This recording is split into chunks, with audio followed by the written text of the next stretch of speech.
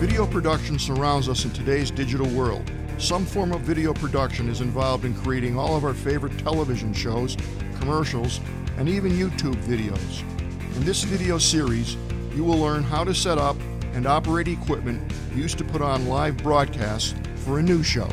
Much of the media we watch daily is created live to make it valuable and up to date. In the first part of this lesson, we will go over the different types of equipment and how they are all connected, taking the images you are recording with your camera, mixing them, and broadcasting them live over the internet. As you follow along, feel free to pause, rewind, and play back any portion of this video as you connect and power up everything in your classroom. Cameras. First, we need to position the camera in front of our news set. It is best to position the tripod so that the camera is at a height that is approximately 6 inches above the eye level of your talent.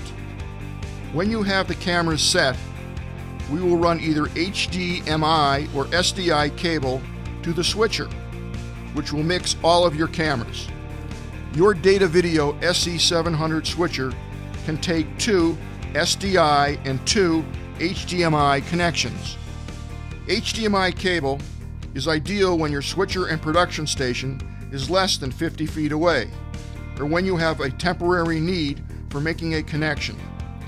SDI cable is great for when you have a more permanent setup and can be used to connect your camera up to 300 feet away. If your camera has only HDMI and you want an SDI connection to the switcher, or vice versa, you can use a converter. You may find HDMI cable to be cheaper and easier to connect, but whenever possible, it is a good idea to use SDI cable, which is more stable because of the connectors lock into place. If you are using a Datavideo PTZ camera like the PTC-150 or the PTC-120, you will run Ethernet cable for your camera back to the switcher, where you can put your camera controller. For each camera, connect the HDMI or SDI cable to the back of the switcher and connect the other end of the cable to your camera. Switcher. The switcher is the center of your production. The technical director will operate the switcher and decide which camera or media the audience will be viewing. The switcher will also combine all the video and sound together into one video and audio signal that can be streamed live and recorded. On the back of the switcher, you will see inputs on the left side and outputs in the center. Take an SDI cable, connect it to output 1, and connect the cable to the Datavideo TC-200. Character generator, Datavideo TC-200. The Datavideo TC-200 is a box that adds graphics to your program. The graphics are generated using a laptop running Datavideo CG software, which you connect via the HDMI to the TC-200 as well. The final SDI output on the back of the TC-200 will have your graphics embedded with your video and audio, which is now ready to live stream and record. Recording and streaming. The NVS-25 is an encoder and H.264 recorder. The NVS-25 will take the video signal and live stream it to YouTube, Ustream, and many other CDNs, also known as Content Delivery Networks. While the NVS-25 is doing this, it will record your video on a USB stick or USB hard drive, which you can connect in the front. On the back of the NVS-25, you can also connect audio.